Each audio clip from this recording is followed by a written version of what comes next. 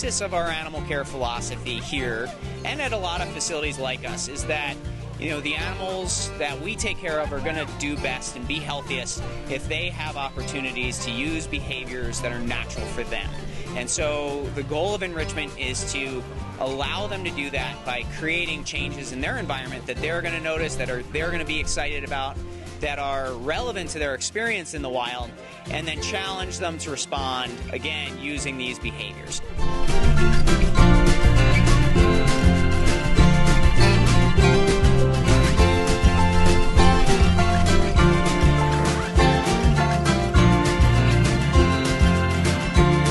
Bears in the wild are important animals, and they have a tremendously valuable role to play. When people have these dangerous encounters with bears, it captures our attention, it's scary, it's emotional, and I think the stories of those encounters can kind of live in our minds in ways that somebody, you know, getting exposed to weather is not going to have in the same way.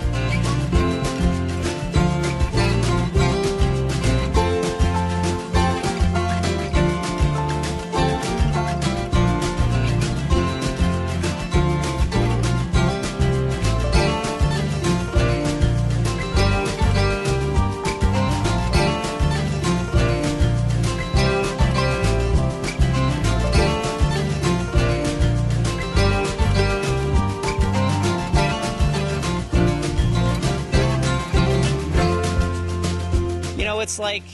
you're watching an animal that has thoughts of its own, has some feelings, and we can't necessarily perfectly understand them, but it's great to be able to see that life ahead of it.